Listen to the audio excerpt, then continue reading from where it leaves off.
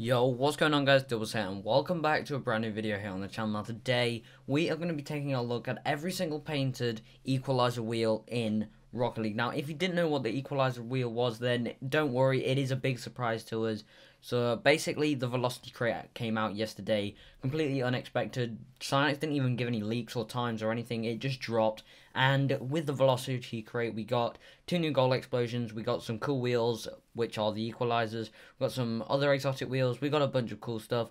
There's not been too much hype for this crate, it's just sort of come out so quick. Maybe that's just because time's gone so quick, like it's nearly Christmas already, but basically, Equalizer is one of the wheels in this crate. And in this video, I've gathered every single painted Equalizer wheel and put it into a simple video for you guys, so you guys can basically decide which Equalizer wheel you want to invest in or buy to make your car look sick. And I've done it with some pretty nice cars that go with the wheel, obviously, so they look really nice. And honestly, I think the Equalizers are really cool. They're like Discotheque version 2s. They look really nice, especially the pink one.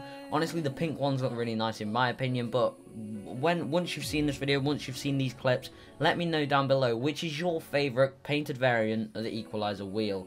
Anyway guys, I'm not going to ramble on. You guys can watch these clips of these Equalizer wheels because they are freaking sick. They look so nice.